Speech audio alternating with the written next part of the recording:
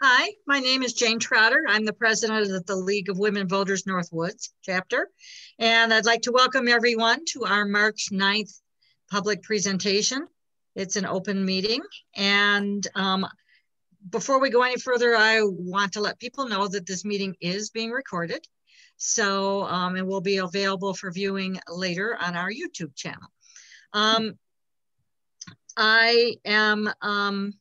The next thing I think I need to do here is to do our diversity welcome to country. So the Northwood League of Women Voters remembers that we are practicing democracy on the traditional lands of the Ojibwe, the Dakota, the Menominee, and the Ho-Chunk and Potawatomi nations.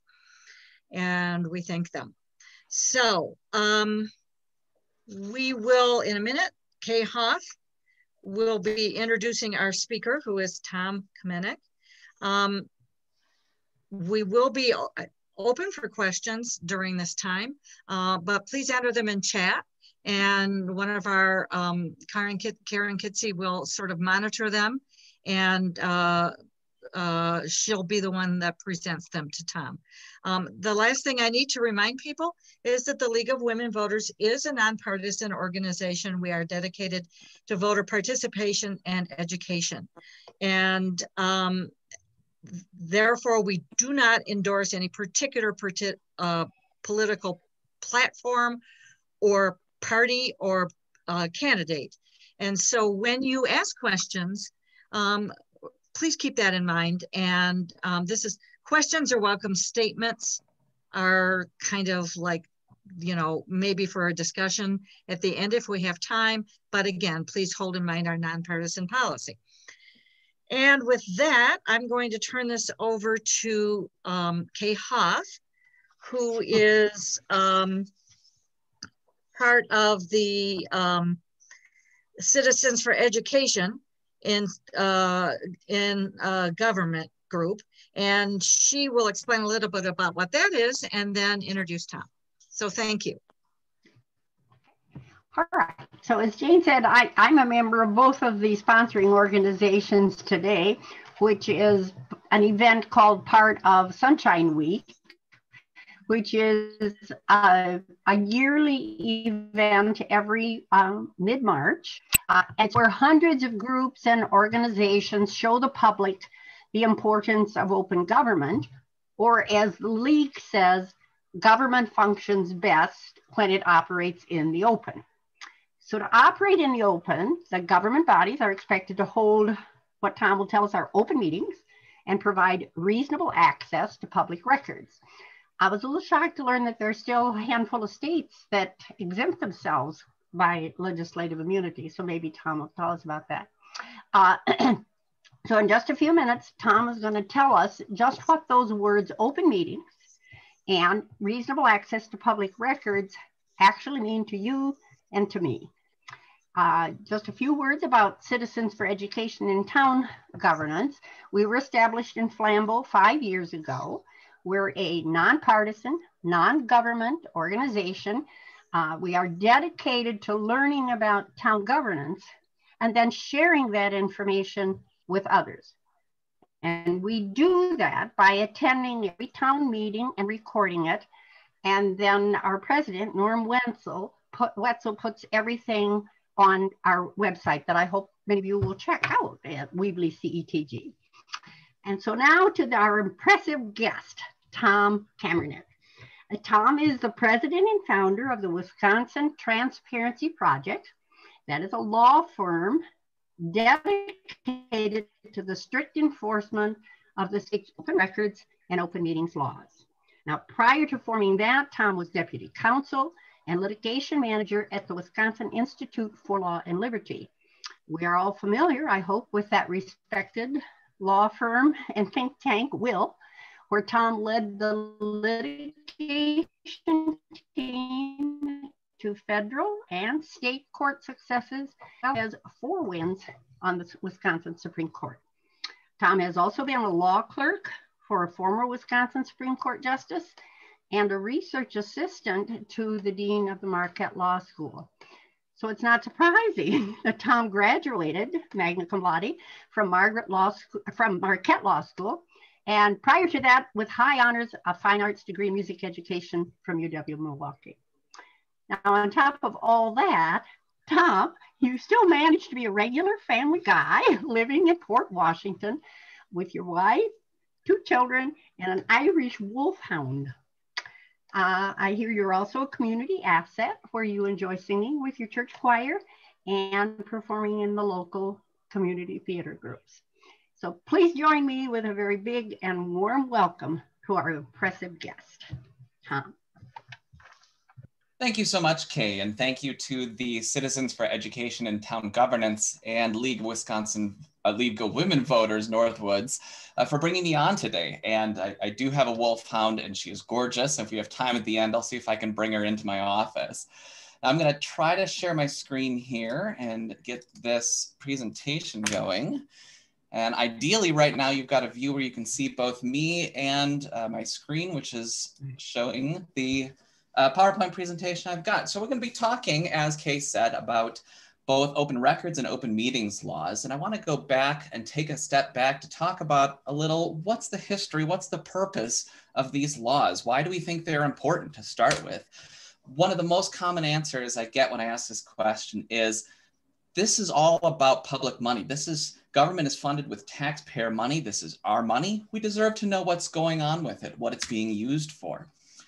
Elections, you'll see a lot of talk about getting access to information about our elected officials. It's very hard to have an informed electorate to make good decisions when we are voting if you can't find out what our elected officials are doing. How do you know if they're doing a good job and deserve to be retained or not? But openness goes beyond just elected officials to more generic accountability for all levels of government. As the Constitution says, this is we the people that are forming our governments. We the people are the sovereign entities that are in control of our governments, and we need access to its operations in order to perform those functions. Another important use of these records and this information is developing policy, doing research. So we're obviously in the middle of one of the worst pandemics we've suffered as a country with COVID, and different states and different areas are trying out different responses. And one of the big questions is what's working? And people are trying to answer that now. People will be trying to answer that for years and decades to come, I'm sure, to prepare for the next big one. And it's hard to get good information and just figure out what worked and what didn't if you can't get information from the people who have been managing our responses to the crisis. Finally, there's kind of a posterity, a backwards looking purpose for all of this, and that we take a look at our history through records. You know, we have the collected papers of George Washington in our archives. We have the letters of Alexander Hamilton. Well, now we've got the emails of Governor Tony Evers and the tweets of former President Trump to serve as records for posterity as well. I'm going to take a real quick sec to make sure I have my chat open so I do see anything there. I forgot to do that when I started. Our country was founded on the Declaration of Independence. And if you remember your history in your document, you know that a good chunk of it is devoted to a listing of grievances of everything that we didn't like that the Crown was doing. And people are surprised to learn that there is stuff in there about open government. There is an entry, you can read it down there, I won't quote it to you, but you can see it talks about both meetings and records. They complained about those practices. And it was important to our founders that government be accessible to the people. Wisconsin has a long history of openness too. One of our very earliest Supreme Court decisions ruled that counties had to fund their clerk's offices and supply them with wood and candles so that people could go in and read the records that were held in those offices. They couldn't neglect that duty. Now, our tradition of openness goes all the way back to English common law, but back in English courts, the right of access to records only applied to records about yourself. So if government had records about me, I could go look at those. Wisconsin took that a step further, though, in the early 20th century and said, no, actually, any person has the right to view any public record for any lawful purpose. So it took that initial right that we had and expanded it further. In 1917, the state legislature created the first comprehensive open records law. Prior to that time, there were individual statutes saying this set of records would be held open and that set of records could be accessed. But in 1917, they kind of brought it all in and said all records can be accessed. And in 1981 was the creation of what we now know as our current open records law. So let's talk about that open records law then in Wisconsin. The preamble is here. This is the very first words of the open records law. It's found at section 1931 in the statutes. Again, I'm not going to read the whole thing, but you can take a look over this and see the kind of powerful language that's used here. The Wisconsin Supreme Court has said that this is the most powerful statement of policy to be found anywhere in the statutes. And it talks about some of the things we just mentioned, like representative government and an informed electorate. It tells us that the public policy of the state is that all persons are entitled to the greatest, most expansive access to information about government that's possible. Another important thing in here is that it says that fulfilling record requests, giving access to people is a fundamental part of government, and it's a routine duty. It's not a special thing that's created that should be done begrudgingly. It's supposed to be a basic foundational part of what government does. So the basic principle of the open records law is stated really simply, and it's actually quoted almost exactly like this in the statutes. But the idea is that all records of state and local authorities must be made available to the public for inspection and copying. Anytime we have statutes like this, raises questions here about what's an authority then, who does the law apply to, and what's a record, what can you actually get? So we'll start with the definition of an authority, because the question is, whose records can you get? And this is quoted from the statutory language, and it starts out with this really, really broad list and categorization of government entities. A couple important things here. One is it's state or local. This does not apply to federal governments. That is managed by the Federal Freedom of Information Act, or FOIA. But then it has a list of basically any kind of government entity you could think of: individual officials, agencies, boards, commissions, committees, departments, anything else that's a public body corporate. So that means it's a government entity of some kind that's created by constitution, law, ordinance, rule, or order. That's a really comprehensive list of anything that's governmental in the state of Wisconsin. It goes on to add this idea of a quasi-governmental corporation. Now, I could teach an entire class on trying to figure out exactly what that is, but it gets at this idea that the government can't kind of shunt off its responsibilities to a third party and then say, well, that's a private organization. It's not subject to the law. There's a limit to how much they can do that. The most prototypical example I usually think of is like an economic development corporation. Those kind of public-private partnerships are very often subject to the records law. The statute goes on to kind of cover a few more things, but the idea here is that there is a broad group of government entities that are subject to this law. They're trying to capture everything that you can think of. So we move on to the question of what is a record? That often is a big issue of dispute when you get into court or when you're arguing with a custodian. Here's the statutory definition that they put in there. And again, if you read through it, it's incredibly broad. They're literally saying if government has something in its possession that has information on it, it's a record. It doesn't matter what it looks like. It doesn't matter what kind of information it is. I want to draw this distinction because a lot of times I get custodians arguing, oh, this document doesn't have information about the government. It has information about something else, and therefore it's not a record.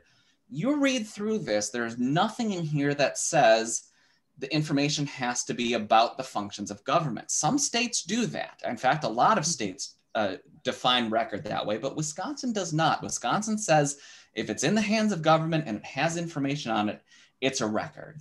And as the bottom part of the definition shows there, gives some examples, but it's not an exclusive all-encompassing list of what those records might look like. And again, it's pretty much anything you could think of. And even back in 1981, they were thinking about electronic records, so that kind of information is included.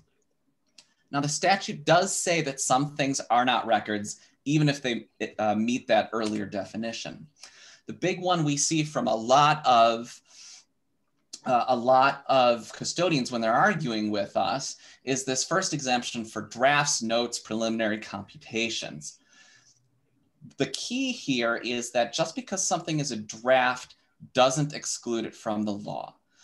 It has to meet one of these two other conditions. It has to be either prepared by the person who's going to use it. So the mayor writes a draft speech, 3 or 4 different draft speeches, and then at the end of the day, only the final version is going to be a record that's subject to the law.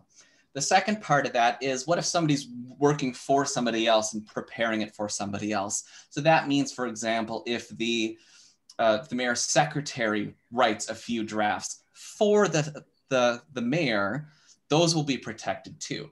But just because something is not final does not mean it is not a record. So if you get a draft audit, for example, prepared by an out-of-government private organization for the government, and they send a draft audit to the city, for example, that draft is going to be a record. It won't be covered by this draft exemption because the audit company wasn't preparing it for their use. They shared it with somebody else. So typically, once a document goes from one department or one government entity to another one, it loses that draft protection. Tom, can I interrupt here? We have a question in chat. It's actually a question I wanted to ask too. What about personnel records or medical records? For example, Wisconsin Department of Health records and emails and health cases. And just as, I don't know if this is what this person was thinking, but we have a local newspaper that's been trying to get the emails of our Oneida County Health Department official. Does that count as a record?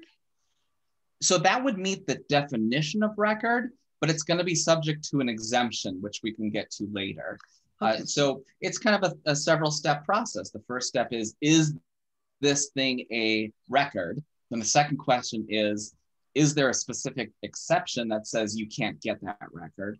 And then there's even a third step that talks about the balancing test, and we'll get right to that. Okay. It's actually coming up in one of the next few slides. Thank you. But right now we're finishing up on what the statute says is not a record. Second big category is purely personal property of the custodian notice. So if you're talking about teachers or your frontline office workers in City Hall, they're not the custodian. But what this does mean is that if your mayor has a picture of his family on his desk, even though that's in the possession of the government, it has information on it, photographs can often be records, that won't qualify as a record because it's purely personal for the custodian. There's a few other small exceptions written into the statute. They're down there, you can take a look at them. They don't come up a whole lot very often though. We talked about the two big ones, the drafts and the purely personal exceptions.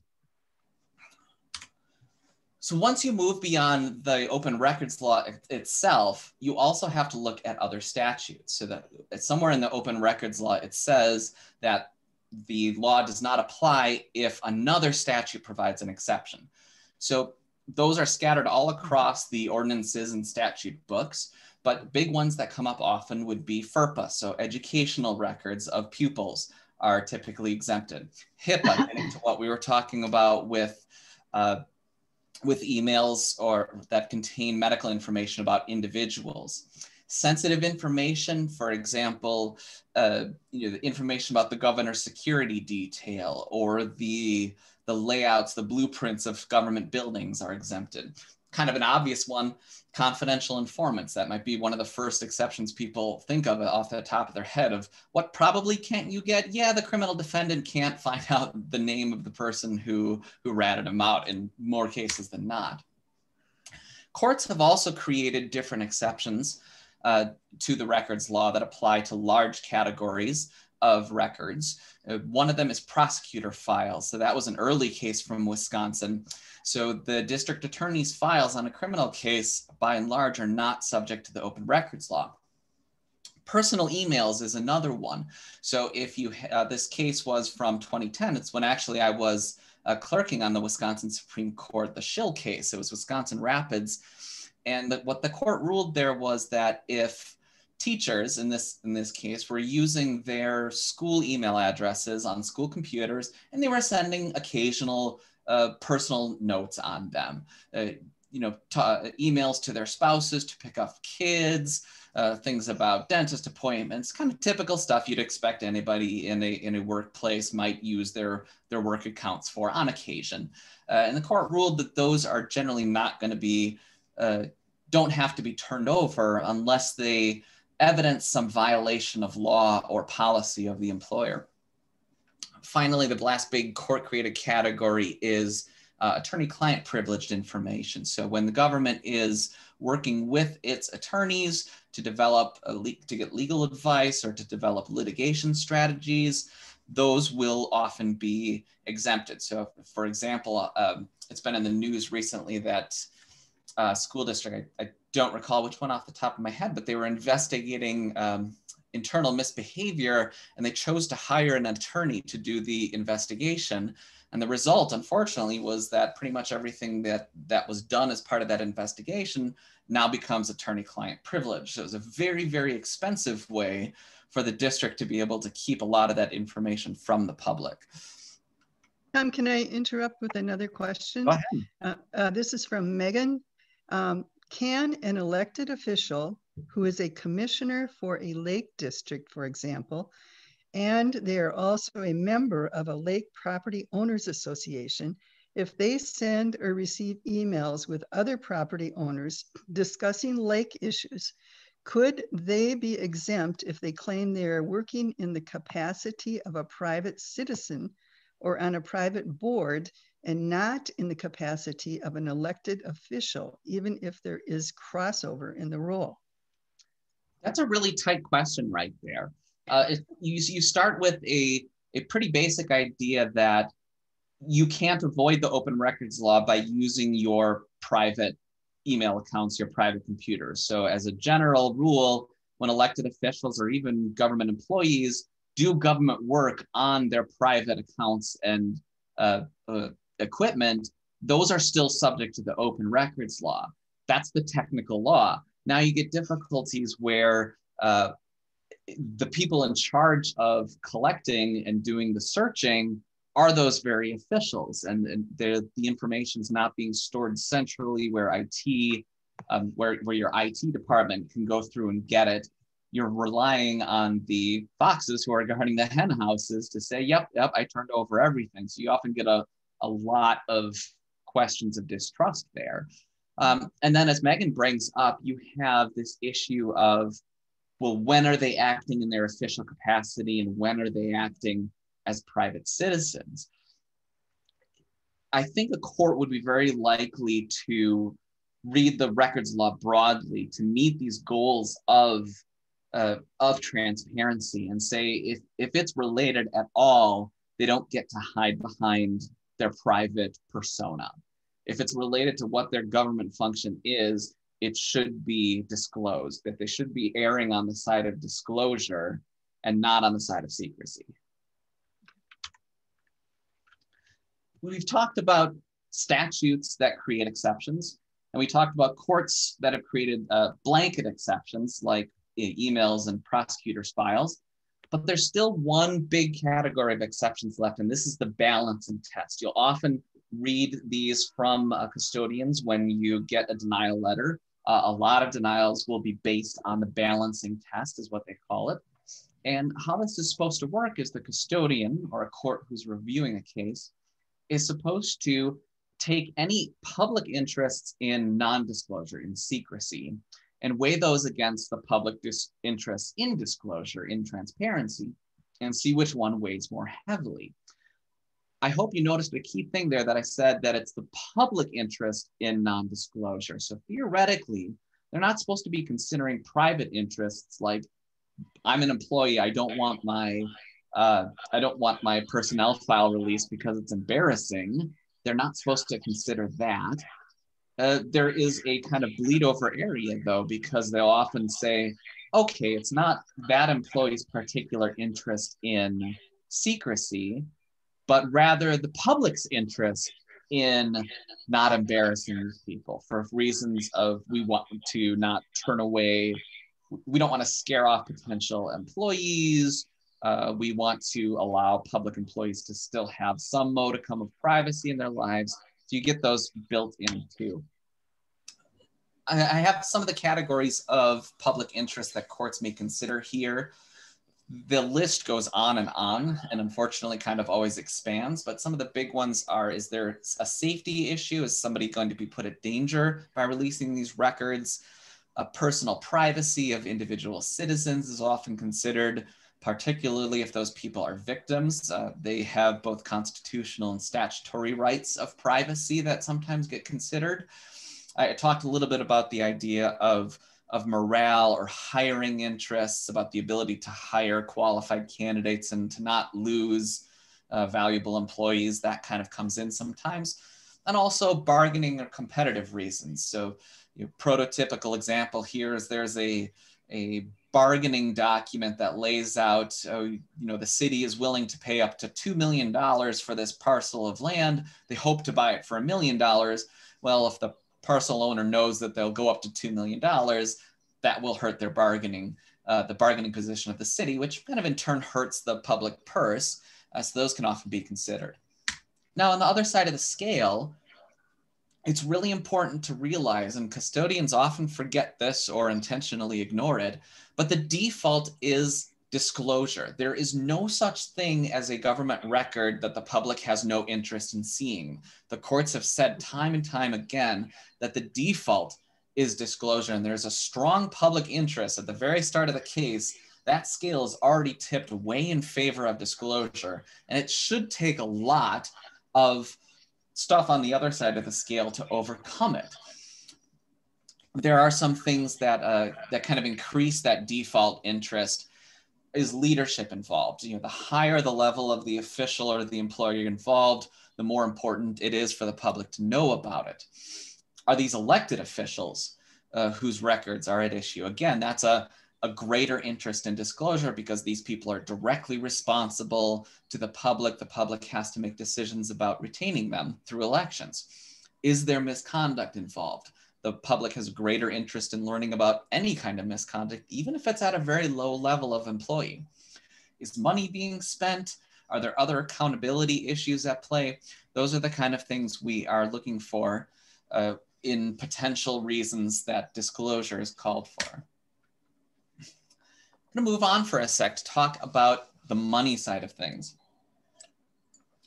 Say that they've decided that they do have records that are responsive to your requests and that there are no exceptions, so they're going to turn over the records. Well, sometimes they can charge you before you get to see them.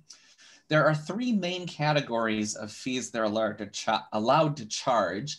I'm not going to get into photographic processing fees. Those have largely gone out the window with technological advancements, but they are allowed to charge for copies or transcriptions of records, for locating the records, and for mailing the records. What they cannot charge you for is time spent redacting the records. This was an issue at the Wisconsin Supreme Court about 5 years ago. Custodians were arguing that, hey, it takes a long time to go through these records and black out things or delete things that shouldn't be shared. We should get to be compensated for that. Wisconsin Supreme Court said, no, you can't do that because you can only charge the fees that the statute says you can charge. And that list on the left is what those fees are, and redaction doesn't fit into those.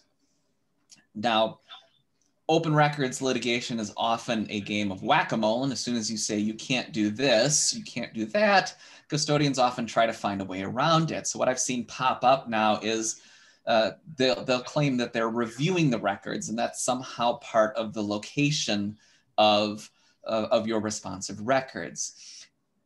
Courts haven't ruled on this yet. I don't think it's appropriate. It's something I've written several letters on, and I've gotten custodians to back down away from on multiple occasions. As well as review, sometimes I see it categorized or described as locating the actual responsive record. So what they'll say is, well, we ran some keyword searches and it generated 2,000 responsive records. Now we need to go through those one at a time and see if they're really responsive to what you're looking for. I don't like that tactic either. And what I've been suggesting people do, and what I've been writing in my letters, is to get around that by saying, oh, you located 2,000 records? Okay, those are what I want. I'm making a request for those 2,000 records. Now they can't say that they need to winnow it down any further. They have to give you that set of records. They can't charge you anything more for it. Beware, there's a big caveat here that fees can go up in for certain types of records. Courts, for whatever reason, were given the ability to charge $1.25 per page for copying, even more for doing transcriptions of court reporter notes. Registers of deeds get some special charges, and also the Elections Commission gets to set a larger charge for their voter lists.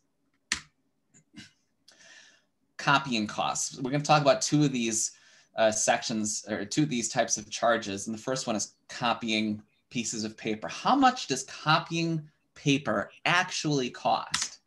Well, the statute says that they get to charge you the, quote, actual necessary and direct cost, end quote, of making those copies. Well, what does that actually mean? So we have some Attorney General guidance from this. The Attorney General has published a compliance guide for quite a few years now. And originally the guide said something to the effect of, that number is probably about 15 cents a page, and anything over 25 cents is suspect.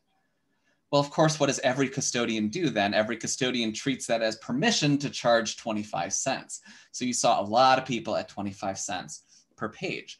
Now, Attorney General actually reviewed that a couple of years ago and revised it and removed that from its guide. So now they say this, they say you actually should be calculating what this really costs. What are your paper costs? How much are you paying for a ream of paper that you're using, and divide that by 500, that's your paper cost. Copier costs, that's a little more complex. If you have a lease, you might be paying a per copy cost on the lease. If you don't, what do? Well, how much did your copier cost, and what's the expected lifetime of the copier? How much does a toner cartridge or an ink refill cost, and how many pages are you estimated to get out of that? They should be doing that and going through it. And when the Attorney General did that for their office, they discovered that the cost of copying a black and white piece of paper was about 1 penny. So now that's what the DOJ is charging for their copies, which is great. We have unfortunately not seen a lot of local custodians following along with that guidance. That's something I've been looking to litigate in the past couple of years. As a little fun aside on this one, kind of as a thought experiment, I'm always curious, what does FedEx, Kinko's, or other copy shops charge for their copies? And the answer I typically get is 11 cents, 12 cents a page maybe. And that raises a couple questions in my head. First of all, if they're making a profit at 12 cents a page, their actual cost must be less than that. It shouldn't be anywhere near 25 cents. Now, second, you might say, well, FedEx, Kinko's, they have other sources of revenue. Maybe it's a loss leader, or they do it in bulk, so their marginal cost for each copy is a lot less. That's true. But on the other hand, instead of charging you 25 cents, couldn't the government custodian send the copy job to Kinko's and get it done for 12 cents a page? I think in a lot of circumstances they could. And if so, then why is it necessary? Remember, that's in the statutory language. Why is it necessary for them to charge you 25 cents? It's not if they can get it done cheaply somewhere else. So that's something I push back on a lot, especially when we get larger orders for large numbers of copies. Second big category of fees that we often see are location fees. This theoretically is just supposed to be what it takes them to find your records, not to review them or redact them, as we talked about earlier. And again, you see this exact same language of actual, necessary, and direct cost for these fees. What does that mean? Courts have generally said that they get to charge an hourly rate with benefits, unfortunately, for whoever's doing the work. So if somebody is making $50,000, that is about $25 an hour, but throwing in benefits after that, you might get up to $30, $40 an hour. So you very typically will see numbers between $30 and $60 an hour for locating your records. Now, there is a provision in the law that says that this number has to be greater than $50 before they get to charge it. But that was created in 1980. And with inflation, that number should probably be somewhere more like $150 right now. Governor Evers's budget proposal did include an increase of that up to $100, although I don't know what the status of that is with the Republican legislature. But that's the floor for a location cost. Some people sometimes confuse that with a waiver of the first $50. It is not a waiver. So if your bill is $60, it's not take 50 off of that and you owe 10. It's they can only charge it to you if it's over 50. Now, of course, that incentivizes your custodians to always take more than $50 worth of location if they can get away with it. So it leads to a lot of abuse, I think, by custodians of this provision to either make a bunch of money off of it, or at least, or also in some circumstances deter record requests by quoting very large location fees. Another trick kind of here is that they are supposed to be using the lowest paid employee who's capable of doing this work. So if you ever get a quote from a custodian saying, yeah, our superintendent of public schools needs to review these records, or locate these records rather, and she is making $160,000 a year, so we're talking about $100 an hour. Ask them why a secretary can't do that, a part-time employee can't do that, somebody lower paid can't do that. They should be making that decision. A couple other practice tips on fees for location here. In the electronic era, searching for electronic records is much, much faster. So whenever you can get away with it, and that pretty much depends on how the entity you're interested in keeps their records, ask for them electronically so they can do the search. If you get a large fee quote, maybe you should try narrowing your search first.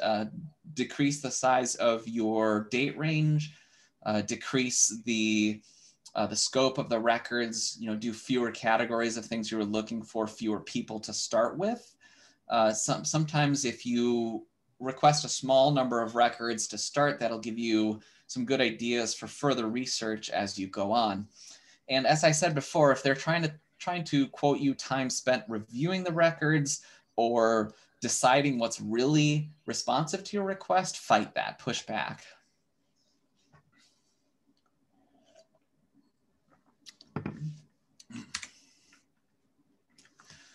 Okay, they've got records.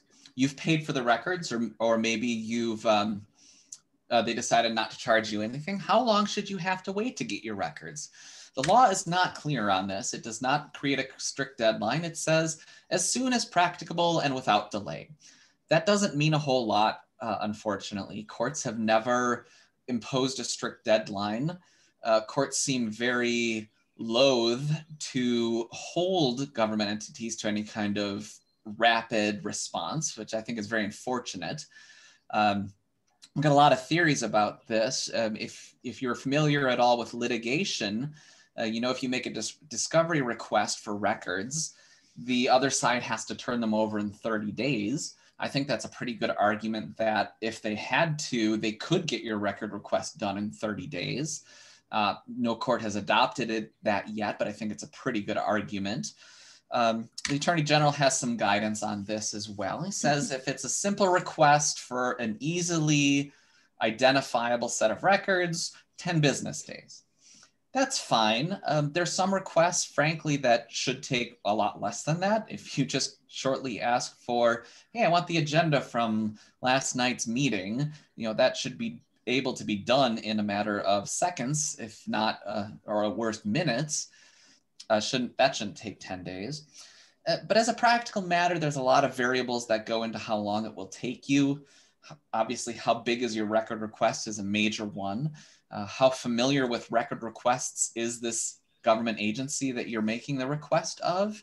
If you're dealing with smaller towns, smaller localities, a lot of times they won't be familiar with this and won't know how to do it, might not be familiar with the type of records you're requesting. Whereas if you make a request of, say, a government agency that's very familiar with this, they know how to get it done quickly, they know what their resources are already dedicated to responding to record requests. That kind of goes along with the size of the agency. The bigger the agency is that you're requesting records of, the more likely they are to have people dedicated to doing this and people who are familiar with it. And there is sometimes a need for review of records afterwards to see if any confidential information needs to be redacted, and that can take time as well. Tom, we have a question in the chat from Steve Menzel regarding fees. Is it a general rule that the custodian should be able to document why the fee is what it is? Yes, absolutely. They should not just be quoting you a number and saying pay it. If they are taken into court, it is their burden to establish what these numbers are. And if they refuse to tell you how they're breaking it down, you should be considering threatening a lawsuit, getting an attorney and talking to somebody there. Because if they can't back up how they're doing this, how they're calculating it, they could just be making it up. And this is something that's hard to prove on a case-by-case basis, but frankly, I think a lot of times they are just picking numbers out of thin air without any real basis for them. I'm involved in litigation right now where a town just decided, yeah, we're gonna charge 50 cents a page. They had no records showing they did any calculations or anything, and they just said, well, that's our number, that's what we're doing.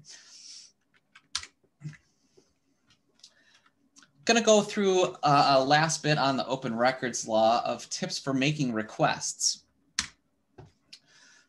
Should your request be in writing or should it be in verbal? Should it be verbal? By law, you can do either one. By law, the agency has to respond no matter which way you make it. However, in most cases, I recommend doing it in writing for several reasons. One, you want to have a record of what was said, when, and by whom, and exactly what your request was, exactly what any responses were. Another important reason for doing it in writing is to file a lawsuit, you have to have a written request. So legally, if you make a verbal request, they have to fulfill it, but you can't enforce it. So at that point, you're better off just making the request in writing. The only time I'm fine with a verbal request is if you're doing something really simple and spur of the moment. My earlier example, if you're at a meeting and you go up to the clerk and say, do you have any extra copies of the agenda? That's a record request, but you might be able to get it done right then and there. What about identifying yourself or explaining what the purpose of your request is? The law says you don't have to do either one. You can stay anonymous. You can refuse to explain why you want the records. And the law says that they cannot deny your request because you refuse to identify yourself or because you refuse to state what the purpose is. So generally speaking, no, you don't have to. The question might be, is it ever a good idea to do so? And I think there are some circumstances you may want to do so. For reporters out there in particular, I think they're understanding that identifying yourself as a journalist is often going to get a better response. The custodian knows that they're being watched and may be reported on publicly if things don't go well. So that can often get a better or more responsive response from them. A lot of times with record custodians, it's a very personal thing. You build up relationships, especially if you're making requests repeatedly. So in some circumstances, making it known, yes, I'm just a local person and I'm interested in this topic may help you along. They can't refuse it. They can't refuse a record request because you want to stay anonymous, but Can they make it more difficult for you in all kinds of little obnoxious, annoying ways? Sure. And maybe identifying yourself is a way to help avoid that. Sometimes stating your purpose can be useful too.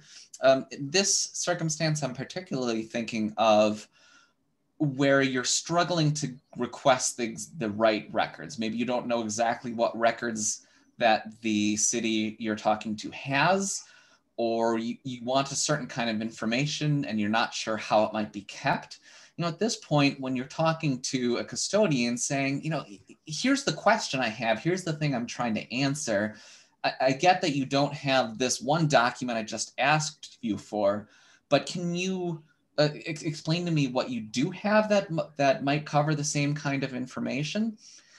If you're lucky, you get a custodian who honestly cares a little bit about transparency, or at least doesn't want to be bothered with it forever. And if you're being persistent but polite and making it clear you're not going to go away until you get your answer, a lot of times custodians realize it's in their best interest to kind of help you along and figure it out what it is you're looking for so they can get done with it. So in those kind of circumstances, it may be better to build a little bit more of a personal relationship with a custodian and help them understand what it is you're trying to do, if there's not a really good reason you want to keep those secret. And I'll be completely honest, a lot of times there is. There is always that fear of going up against town hall, city hall. People do have real concerns about potential retaliation at times. So if you feel it's important, go ahead and keep yourself anonymous.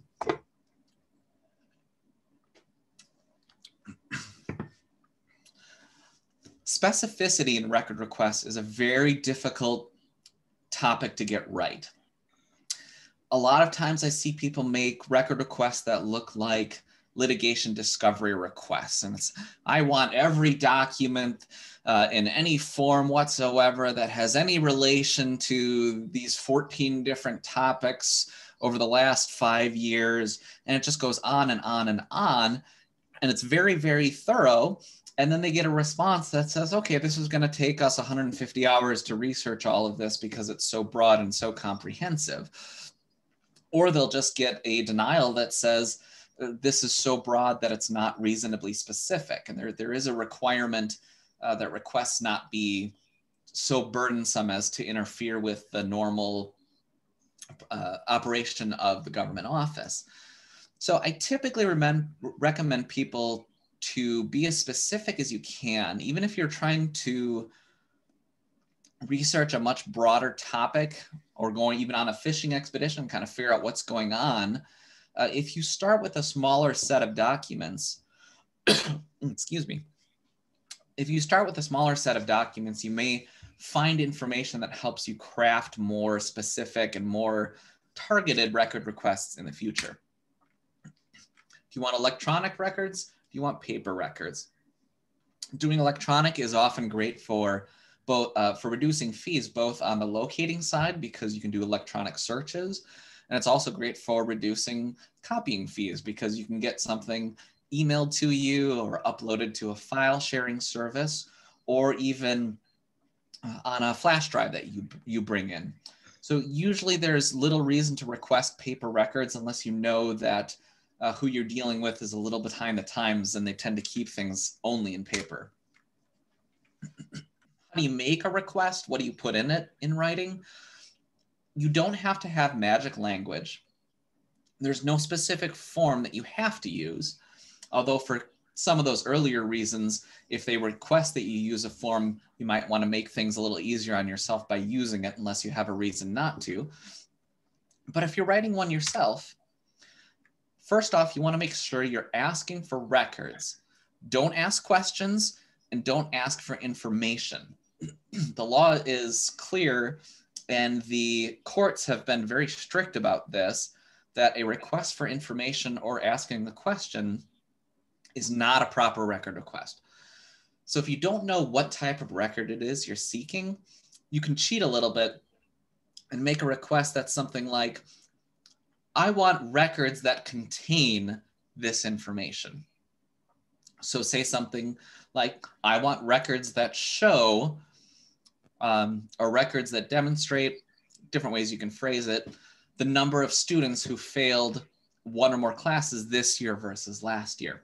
People have been making all kinds of requests about that to school districts, kind of researching what effect that school closings have had on student performance. And I see a lot of people get back responses that say, well, we don't have a list of students that failed, or we don't have a record, a single record that contains the number of students who failed. And they'll say, well, the law doesn't require us to make a new record. That's true. They're being obnoxious though. If you need to, get around that by saying, I want records in your possession that show how many students failed. And if it needs to be pulled from different records, then I want all those records. And if they say, well, we don't have to tabulate all this information for us, you can say, okay, then you give me the records and I'll do the tabulation. I'll do the calculations if you won't do them. If you're asking for electronic files, say you want them in their native format. With a Court of Appeals case from a few years ago against, excuse me, against a Republican legislator, the Court of Appeals ruled that an electronic request has to be fulfilled with electronic records if they exist. That does not mean that if they have a paper record that they have to scan it and give it to you, however. It only applies to a record that's already existing in an electronic format. I usually suggest people put in a cost threshold. You do not want to get a package in the mail one day with 75 pages of records and a bill for $400. So say something like, if the cost will exceed $50, please inform me first. Sometimes you send it to the wrong person. Sometimes it's not entirely clear who the correct custodian of these records are. So I usually include something in there that says, if you aren't the custodian of this information or these records, please forward it to the person who is. And finally, just say, please do contact me if you have any questions about it, or if I can help clarify the request. Anything that kind of creates that back and forth personal relationship with the custodian to help you get it done can be helpful. So that covers what I want to on the open records law. That's the 101. And we'll move on to open meetings law. And again, if we have questions, feel free to shoot them into chat. We'll pass them along, or you can save them for the end as well. Oops, found my first typo on the slide. That should say open meetings law. The preamble to the open meetings law starts out with something that looks very, very similar to the open records law. Look what it says again: representative government, informed electorate, policy of the state, entitled to complete information. And then it even tells you in here, which is a little different than the open records law, what it's going to do. It's going to say that all meetings of all state and local governmental bodies shall be publicly held. So that's our basic principles, that meetings of all state and local governmental bodies must be held in public. And just like we did for the open records law, we're going to go through kind of those three key concepts. What's a body? What's a meeting? What's in public? So we're going to start out with bodies. This is the question of, well, whose meetings are actually covered by the law here? Here you have the statutory definition. I'm not going to read the whole thing because it goes on and on and on. But as you can see, just like the definition of records, the definition of governmental body is really comprehensive. Once again, we have the limitation to state and local agencies. So this does not affect federal bodies of any kind. And then you have a list of what these bodies, these entities might look like. They might be boards, commissions, committees, councils, departments, or, and here you go again, you get this public body, corporate and politic, created by the Constitution. Created by the Constitution or a statute or an ordinance or other things. Notice that you have again here this idea of quasi-governmental corporations and a few other specific things that are listed there and a few things excluded. But the key here is to distinguish between the government entity and the body that runs it. So the city of Wausau is not a body. The city council of Wausau is the body. The mayor of Wausau is not a body. It's the city council, not your school district, your school board, not your county board. When looking at a question of what is a body, there's a couple key factors that courts have looked at within that definition. First of all, it needs to be a collective entity. So it's a group of people acting in concert or acting as one. Even if the individual members might disagree, the whole body does act as a collective entity. You also need to have what the courts and the Attorney General have said is a numerically defined group of people. So there has to be a certain number of members, of seats, that stays the same. If it's a meeting that's sometimes 10 people show up, sometimes 30, and it's just kind of open to whoever wants to show up, that's not a body under the law. And one of the reasons for that is that part of the tests later for whether the open meetings law applies, you have to do body counts and you have to count to a majority or a quorum or some other thresholds. And if you don't know what that denominator is, the total size of the group, you can't figure out if enough of them met to constitute a meeting. So you have to have a set number of seats, of members of this entity. Finally, it has to be created from the top and not organically by its members. So if you go back to the definition real quick, there is a part in there that says created by constitution, statute, ordinance, rule, or order. So those are all governmental directives of kind of decreasing authority from the state constitution to statutes created by the legislature to ordinances created by by counties or municipalities to rules issued by agencies or orders issued by even individuals. The key thing there is it's created by something else other than itself. So if you have, for example, if you have, say you've got a school district and all of the English teachers of the school district decide, hey, you know what? Every Friday we're going to get together after school. We're going to meet. We're going to discuss our challenges and our students and the curriculum and what's going well and what's going poorly and what we could do better, et cetera. That's an organic creation. The Attorney General's guide might call it an ad hoc body. It's not created by something else. It's created by its members organically. Now, if the superintendent said, you know what, we want to do some curriculum revision and we're going to have all the English teachers of the district meet and create a recommendation for the school board. Now you're looking at something that was created top down by a higher government authority and given a task to do, given something to accomplish. So in that circumstance, it might be a body, whereas if it's just the teachers themselves deciding to meet once in a while, that would not be. So courts and the Attorney General have gone through a lot of examples of, excuse me, things that are bodies.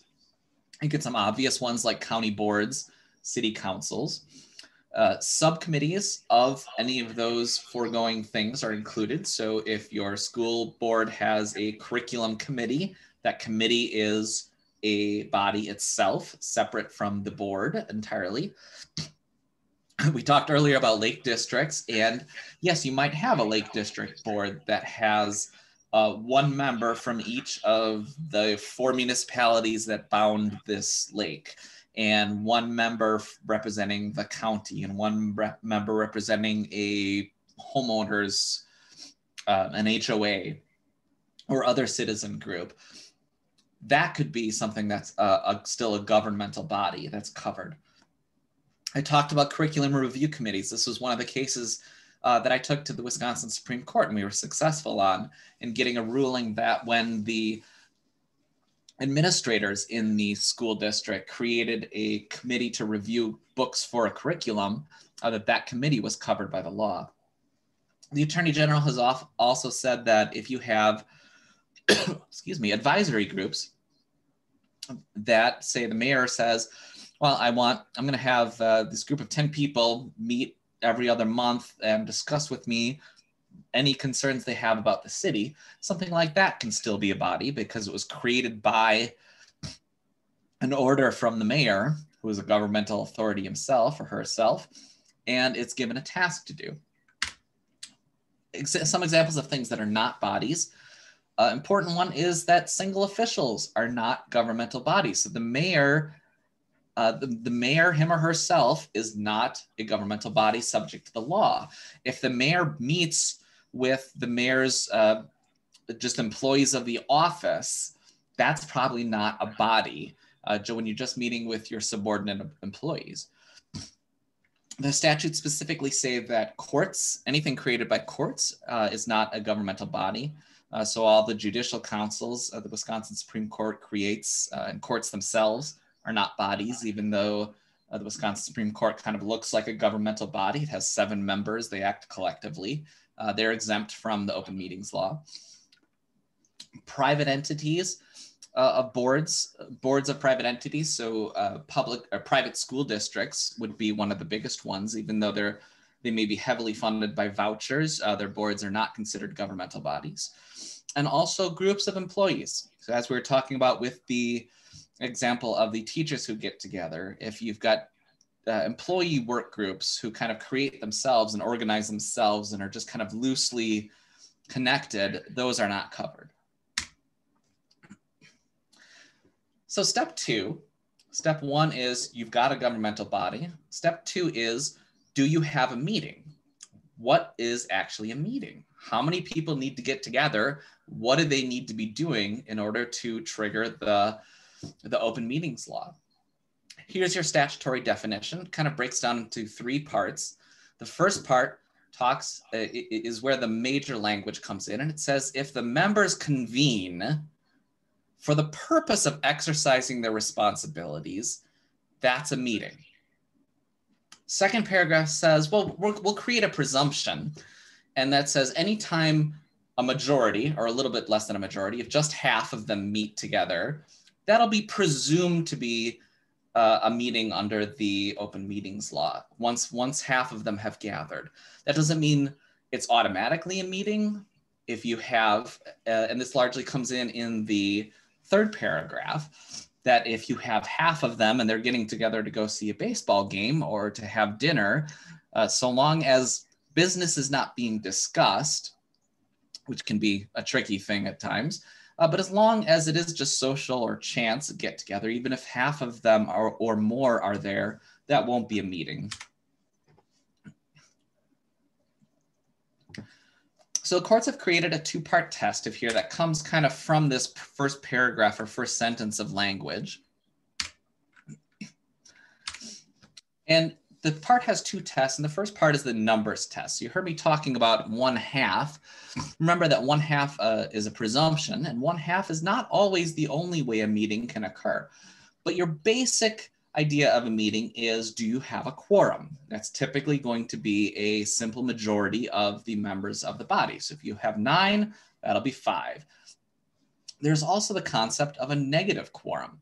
And this one is kind of a fun relic of supermajority requirements. So imagine you have a rule that says can't pass a budget unless you have a 2/3 majority. So if you have 9 people, that takes 6 of them, excuse me, take 6 of them to pass a budget. That means that any 4 of them could block the budget. Even though 4 is not a majority and is not a quorum, 4 of them are sufficient to control action on the budget. Therefore, if budget issues are involved, a negative quorum of 4 would qualify as a meeting. Finally, you have what are called walking quorums. And walking quorums prevent government entities from doing something cute like this. So imagine you have a 5-member city council and members A and B get together to talk about an ordinance and say, hey, we should pass a new law. And then members B and C get together and talk about the exact same thing and also agree that they should have this new law. Well, now all of a sudden, a majority of the city council has committed to taking a certain action. So you have, in effect, a majority and a quorum, even though it didn't occur in a single meeting. So the law prohibits these kind of walking quorums. So anytime you have groups of members less than groups of the members meeting in numbers less than a quorum in a series of meetings, you might have a walking quorum. But there also is a purpose test. So just getting the numbers together isn't enough. They still have to be taking some kind of governmental action. So as the statute said, it can't just be a chance gathering. Three of them happen to be at the supermarket at the same time. And it can't be just a purely social meeting. You're at the baseball game, you're out for dinner, whatever, and government issues aren't being discussed. But the courts have said that governmental business is pretty expansive, and it's not just action. So it's not just taking a vote and deciding to do or not to do something. It also includes discussion. So if a majority gets together just to discuss that ordinance, even if they don't agree on what should be done about it, that's a meeting, that's subject to the law. Even beyond that, even information gathering, if done jointly together, can be a meeting. So if your majority of a city council, if 3 of 5 of them go out to a site together of a proposed development, they don't say anything, they don't do anything, they just all go out there and maybe listen to a presentation from the developer, that is still a governmental purpose that can trigger the requirements of the open meetings law. Tom, we have 2 questions in the chat related to this. The first is, what about a meeting after the meeting? For example, a group of town supervisors discuss business in the town hall parking lot after the formal meeting. So if the group of supervisors is a quorum, that is a meeting. And if they had previously, I'm having a mental blank of the word for, if they had adjourned, if they had previously adjourned and then go and have a further meeting afterwards, that's going to be a violation.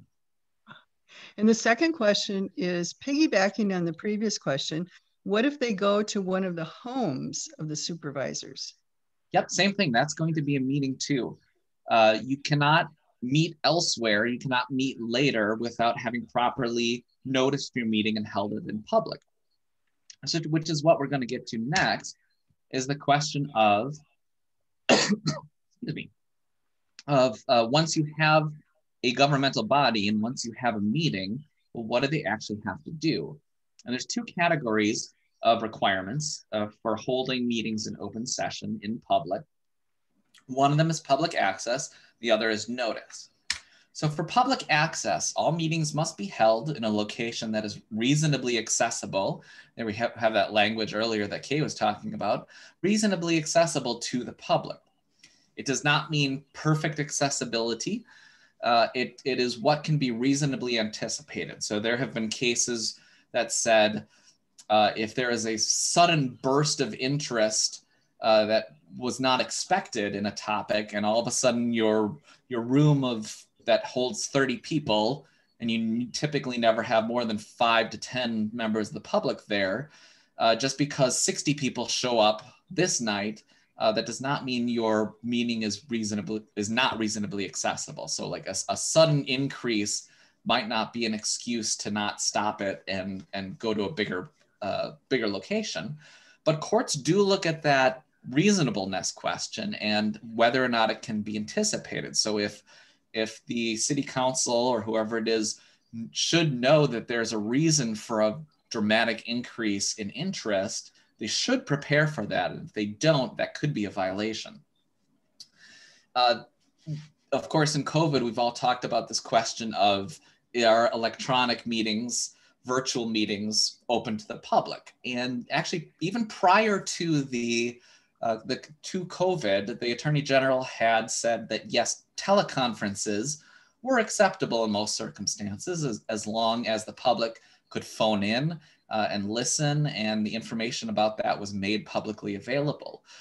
So COVID didn't really create any new requirements or new access issues, although our Attorney General did come out and issue guidance saying, yes, Zoom meetings are acceptable so long as people can reasonably get into them with kind of ordinary equipment. There's not, it's again a question of reasonableness. Perfect access is not necessarily, it only has to be reasonable. Another requirement of public access is public recording. It says right in the Open Meetings Law statute that everybody has the right to record a public meeting so long as it is done in a way that does not interfere with the operation of the meeting. So a lot of times I've heard complaints from people who said, I tried to set up recording equipment. They said I couldn't do it. That's a violation. They have to let you record. The second big requirement we talk about is, or that are in the statutes, is the notice requirement. So typically these days, that means a copy of the agenda is posted publicly beforehand.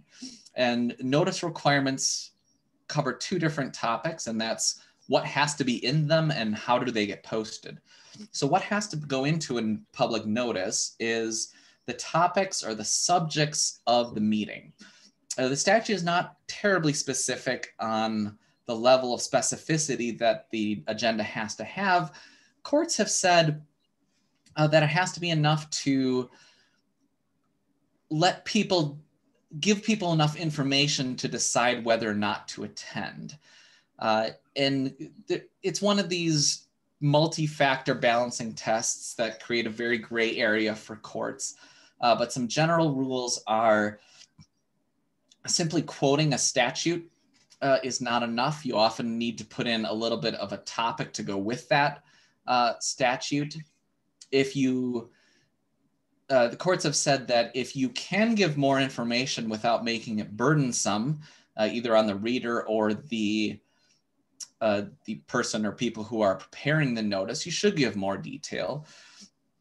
But for example, things like just saying negotiating with union is probably not specific enough, but negotiating contract for next school year would be better. There's a case that kind of drew that line between two different things. Tom, I have a question. Is there a timeline? I know a local town was not publishing the agenda of the meeting until the morning of the meeting. Is there any rule that says that they have to be sent out in a timely manner? Yes, and that's a good thing to add. So I'm glad you brought that up. It is a 24-hour requirement in most circumstances. The law does allow for an emergency shorter period, but it has to be at least 2 hours. So even in an emergency, they cannot change it less than 2 hours before the meeting. So if they're doing it the morning of, that's not good enough. So once you have an agenda, it needs to be posted publicly, and the law creates a few requirements for that. So if you have an official newspaper, it must be sent to the official newspaper. Now notice, this is important. It does not have to necessarily be published. So your city council does not necessarily have to pay for a publication of that meeting, but they have to give notice to their official newspaper. The second part is if any members of the news media have made written requests for notices, those have to be provided. And third, to the public. Notice has to be provided to the public. Prior to 2019, that was left ambiguous on exactly what that required. But it has been developed more recently to provide 3 different ways that the government can accomplish notice to the public. One is kind of your historic, typical, you post it in some public places, specifically here 3. So, on the library, outside the town hall, and on the bulletin board at the center of Main Street. As an alternative, you can do just one physical posting if you also put it up on your website. So we've seen a lot of entities go to that sort of posting since 2019. The third option is to actually pay for publication in a news medium, so typically a newspaper, that's likely to give notice. That's often going to be your official newspaper or otherwise just the largest local newspaper in circulation.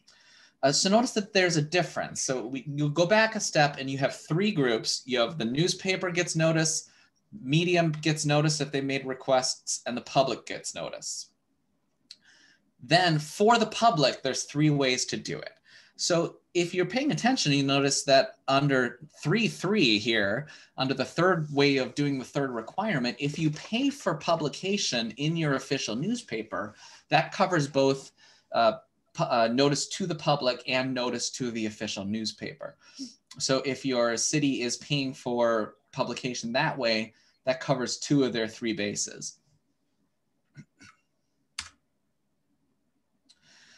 Last major thing to talk about with open meetings law is when do they get to go into closed session? There are specific circumstances in which they may do so, and they are laid out very specifically in the statute. So first, talk about that procedure. They have to do it a very specific way. Number one, they have to give notice that they're going to go into closed session. That means in that 24-hour agenda that's posted, the agenda that's posted 24 hours ahead of time, they have to say we're going to go into closed session. They cannot at the meeting decide, okay, maybe we need to have a closed session. If they want to do that, they need to schedule another meeting 24 hours in advance or in the future, or if there's a very emergency reason that they need to go into closed session, they have to put out a notice at least 2 hours ahead of time. All meetings must begin in open session. So even if the only thing they're doing is going straight into one of these closed executive sessions, they must convene in open session first. And then they must publicly during the meeting announce the purpose of their closed session again, which is typically going to be by reading what the notice was written on the agenda. And they have to vote to do it. If they don't vote to do it, that's an improper closed session. Now, the statute lays out specific categories of circumstances where they can go into closed session. One doesn't occur at the local level very much, but for several state bodies, they have to decide cases. They almost act like little mini courts, administrative courts, where they decide cases. And if they're deliberating those cases, they get to go into closed session. Individual personnel matters. I emphasize individual because I have seen time and time again, local boards think that they can go into closed session to discuss across the board payroll decisions, across the board raises, across the board pay cuts, new handbook issues. These categories of closed sessions are only for individuals.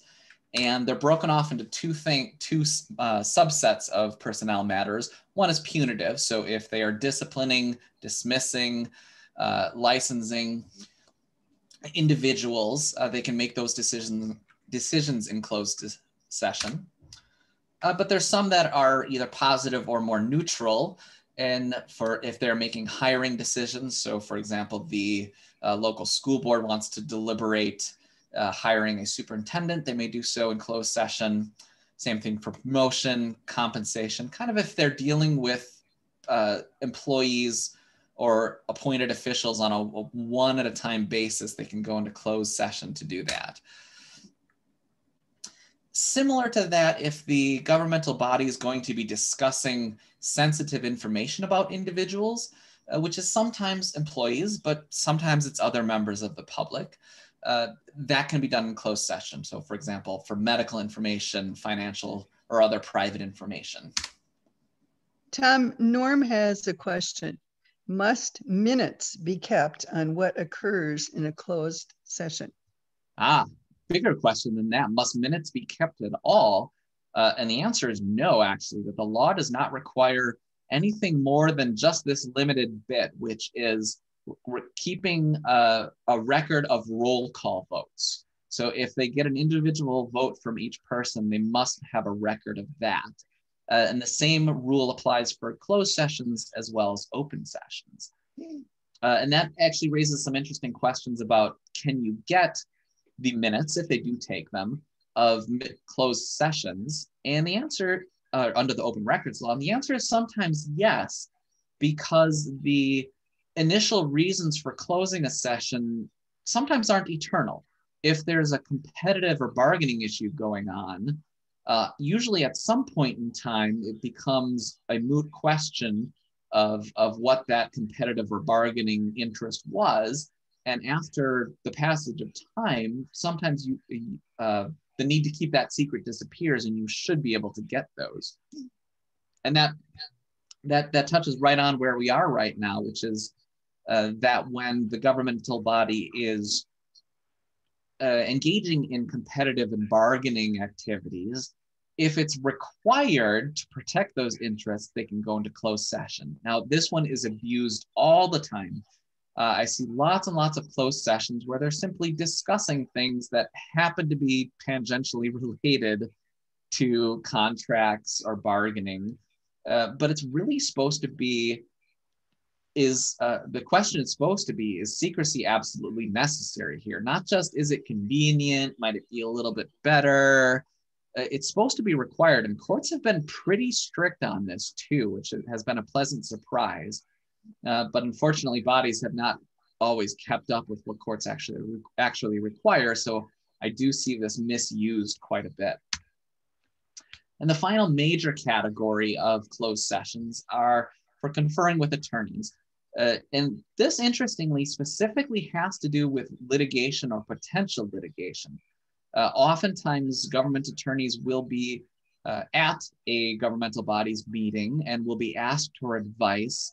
And if the advice is not about litigation or about a lawsuit that they might get into, it's not supposed to be done in private. So there's actually a fair amount of advice from governmental attorneys at meetings that should be done in public.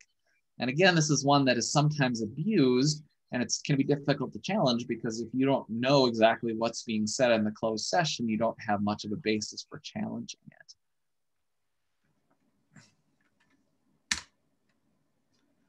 And that actually wraps that up. We've talked about everything to cover a very basic start for the 101 of open government in Wisconsin. We've talked about open records laws and open meetings laws.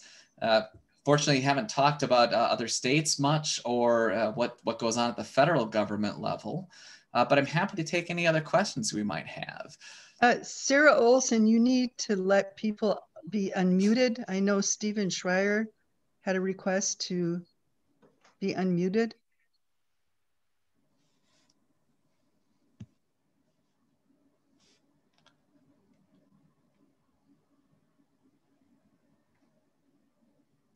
Otherwise, I do see a couple questions in the chat I'm happy to take a quick look at. I think Steve can do it. I have to request him to do it. I have no need to be unmuted. Thank you. Oh, okay. So I did see a question in the chat about approval of minutes. That's a little bit of a red herring of a question. The officialness of them doesn't matter much for records or meetings purposes. That's more of a kind of Robert's Rules of Orders, or just an internal procedural question about what the governmental body is supposed to be doing. And also I saw bids for municipal services. Should bids for municipal services be discussed in closed session? I'm so glad you used the word should there, because a lot of people might phrase the question, must they be discussed? And courts and the Attorney General have emphasized that closed sessions are not required in any of these circumstances. These are circumstances where closed sessions are permitted, but there's nothing in the law saying that they cannot discuss these things in open session. So that's a good thing to remind your elected representatives that they do not have to do these things in closed session, and it may be in their benefit to hold them openly. And on the more specific question of bids for municipal services, it depends on what part of the negotiating you're talking about.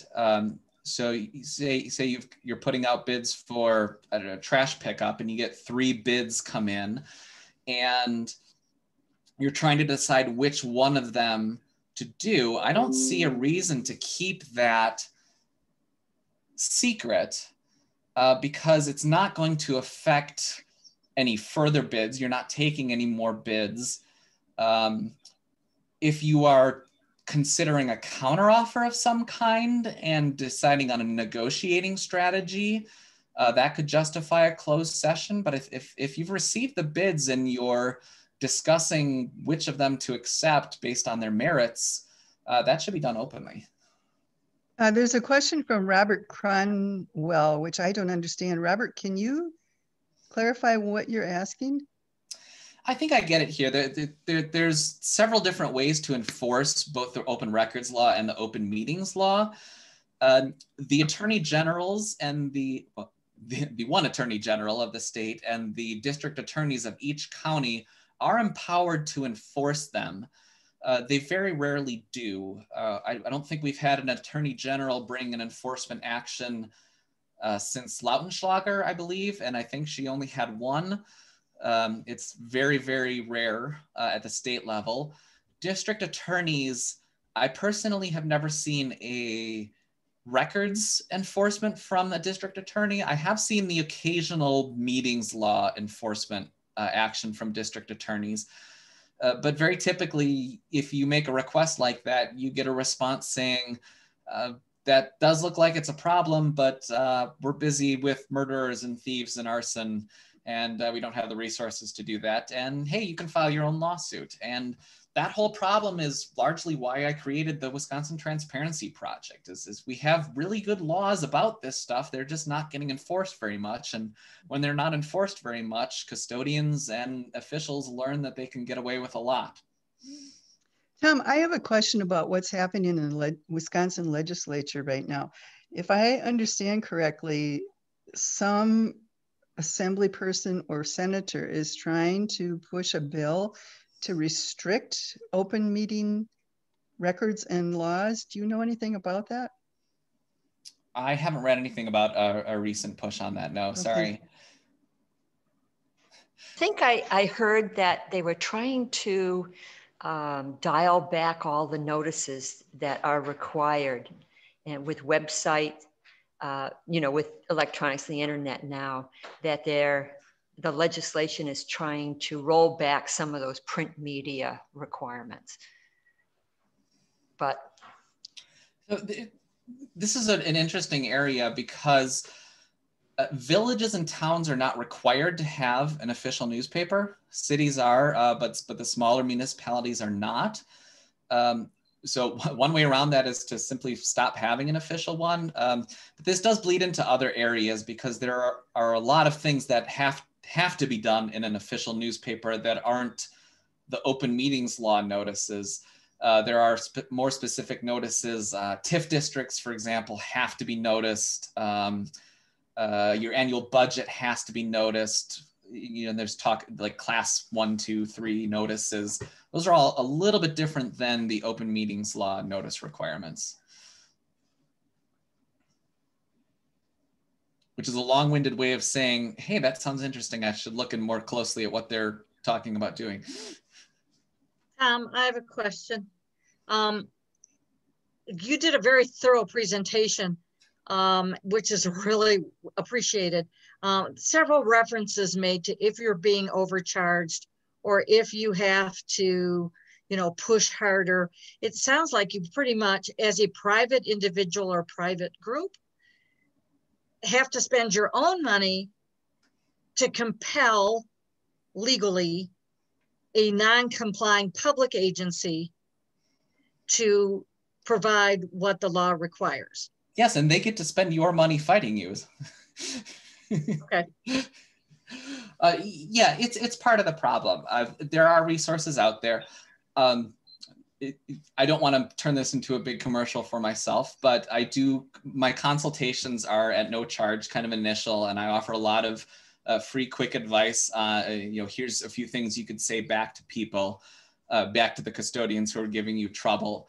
The Wisconsin Freedom of Information Council is a fantastic organization. Bill Leaders has been the president there for many years now, and he takes calls all the time and is happy to offer advice to people pushing back too. You can go to the Attorney General, and a few years back under Schimmel and Walker, they created the Office of Open Government, which is a great improvement. So they're now a small office in the DOJ that is dedicated to open records and open meetings. They don't do enforcement, but they will take your question or your complaint and try to answer it, or work with the custodian to try to resolve it. But it is a very slow process. The current wait time is something close to 9 months to get a letter back on those, which is something we're looking at trying to fix and figuring out what to do about that. I think part of the problem is this office is also in charge of responding for the Department of Justice to their record requests. And pretty much like every state agency, especially during COVID, they've had an enormous increase in requests. So this Office of Open Government is now much busier working on behalf of DOJ, and it seems to have less time for dealing with citizen questions and complaints.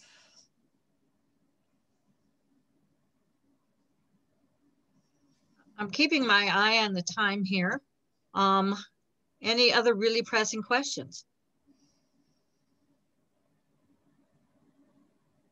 Tom, any last statements that you want to make? The 3 Ps: be persistent, be polite, be practical. Let them know you're not going away. Don't make enemies out of them, because they can make life miserable for you in a million ways. And be willing to work with them on your request, and maybe making it easier on both them and yourself if you can. Okay, thank you. In keeping with Sunshine Week, the League of Women Voters Northwoods has had an observer corps for quite a while. And we are always interested in more people being part of that observer corps. So if you are interested in, or already do, attend a school board meeting on a regular basis, a town supervisors meeting, a counter board meeting, a school board meeting, whatever, and you're interested in being part of our observer corps, and you don't necessarily have to be a league member to do that, please send an email to information@LWVNOW with your contact information.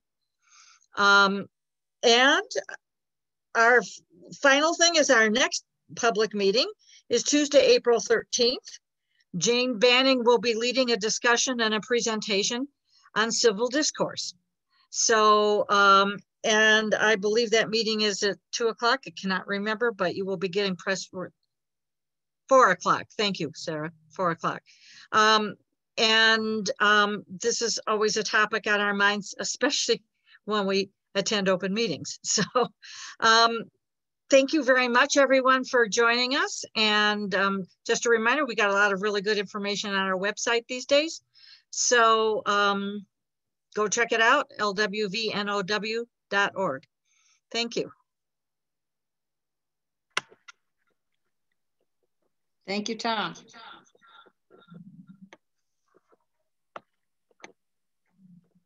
Thank you, Tom. My pleasure. Thanks for all having me on. Great. Mm-hmm.